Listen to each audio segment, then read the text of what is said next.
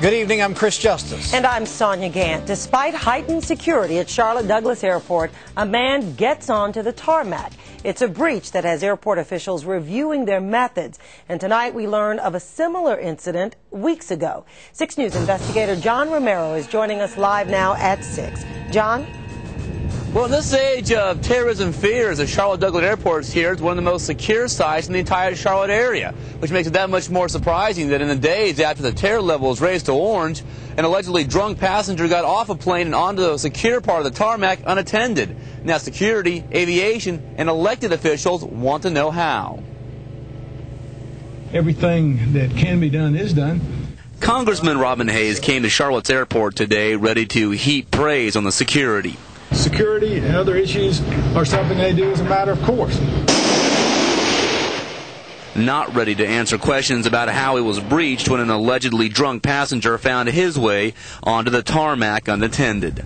I'm not familiar with that specific incident. Was that here in Charlotte or somewhere else? Initially, the airport's director didn't know how long 42-year-old Christopher Bayerbach wandered around.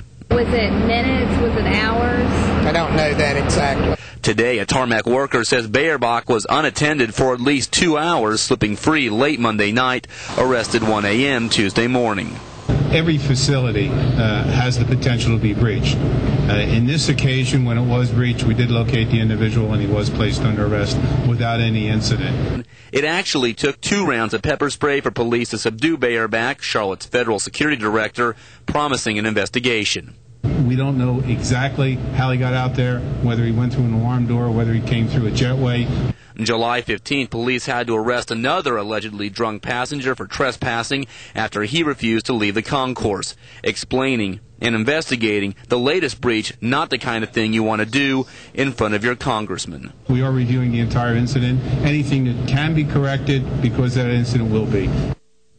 Now, we do know that Christopher Bayerbach, who you just saw there, is actually a licensed FAA pilot, licensed to fly small planes. We talked to the FAA today. They said they will look into this incident to see whether Bayerbach should be able to keep his pilot's license. Live now at the airport, I'm John Romero for 6 News. An airplane heading from